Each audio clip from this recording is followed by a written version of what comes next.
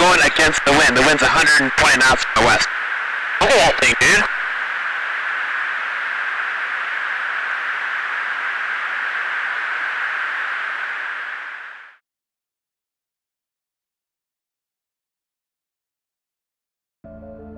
What was going on with the Pentagon and UFOs?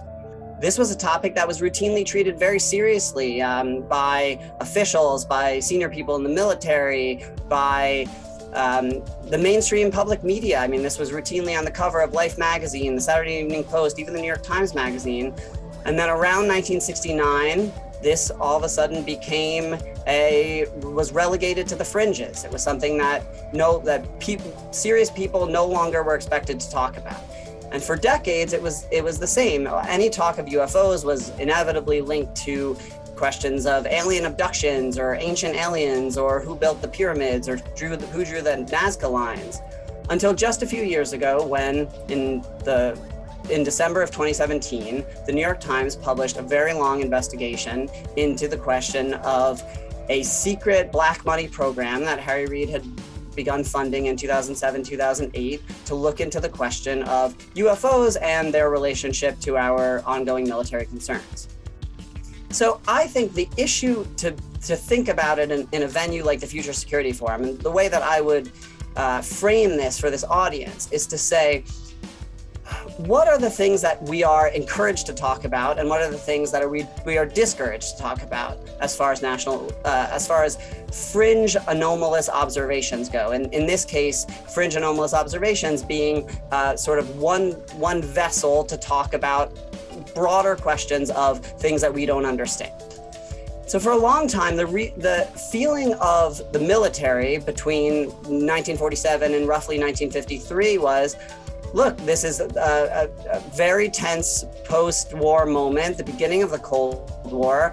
It seemed obviously in recent memory, there were the first use of the atomic bomb. It seemed very possible that foreign adversaries like the Soviets had developed craft that could easily outmaneuver us and travel several times faster than the speed of sound. And so it was a very real concern that there were things in our airspace that we couldn't account for. But the point was, serious reports were coming in from credible people like military pilots, civilian pilots. There were hundreds of these coming into the Air Force every year. So the feeling was something had to be done about the fact that all of these strange sightings were happening. There was also the feeling that we could not show that we were ignorant of stuff going on in our airspace. We couldn't show that there were repeated incursions into our airspace, potentially by adversaries, that we couldn't account for. And especially in the early moments of the Cold War, we never wanted to project that kind of weakness. So there were two countervailing tendencies among officials. There was the feeling of we should take weird things seriously because it's the only way we're going to learn if there's stuff going on that's beyond our ken. And on the other hand, we need to prevent people from taking weird things too seriously, or it'll look like nobody's minding the store. So this was more or less the kind of epistemological conflict that went on in official circles through most of the 50s and the 60s. Of course, the public imagination was completely captured by these reports, and people were fascinated by it.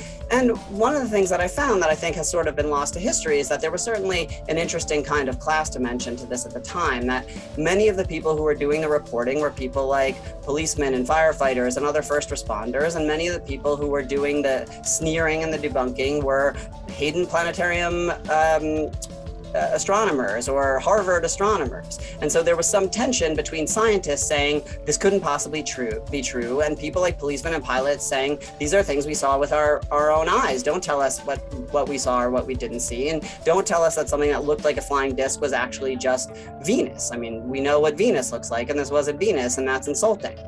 So all of this came to a head in the late 60s. Party leader Gerald Ford called for a hearing. There were hearings about the Air Force project that had looked into unidentified flying object sightings.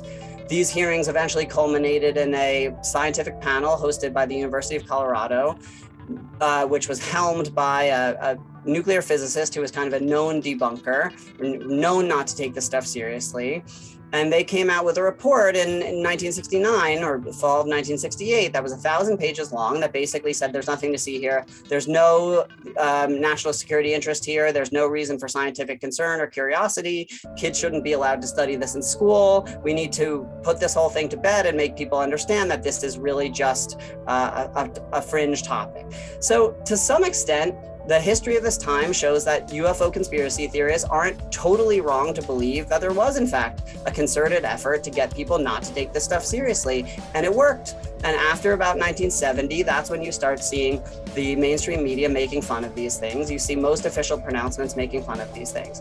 But at the same time, behind the scenes, you still have people taking it seriously because the concerns about potential national security implications never went away. So the decision was, in public, we still need to project this strength. We need to show that we know what's going on and that we're never left puzzled by flying enigmas. But in private, the feeling was, we still need to be aware that there might be stuff going on that we need to figure out a better way to account for. And there are lots of documents that have come out through various FOIA requests over the years that show that this stuff was taken seriously. There's an amazing memo written by a DIA official from 1976 after some Iranian pilots had an encounter with what they described as a massive UFO over Tehran. This was reported back to Washington as a serious subject for concern. So then the question is, what then happened in the last few years to bring this back to national attention? Now, the sort of cynical answer is, well, lots of people are interested in UFOs. There's no reason to believe that our high-ranking government officials, both elected officials and in the military, are prone to have more reasonable, rational beliefs than the rest of us. And so this is just a matter of a few kind of UFO nuts who managed to end up in positions of power where they could fund UFO studies. So one version of this just says, well, people who are interested in UFOs finally had an opportunity to pursue official inquiries. Probably to some extent, part of that is true, but at the same time, this was all, it's no surprise that this coincided with the early years of widespread drone deployment. And increasingly over the last couple of years, there's definitely some evidence that at least some of these mysterious UFO sightings over our carrier groups probably represented drone swarms, either from our nation state adversaries or non-nation state actors. And so the question then, the balance that had set the taboo in motion began to shift, that all of a sudden it seemed somewhat less important for us to emphasize that we knew everything that was going on in the air, and a little bit more important for us to say, look, if we're hearing weird things from our pilots, we might need to concede our puzzlement in public in order to make sure that we are getting good information from the people who are on the front lines to tell us what's going on.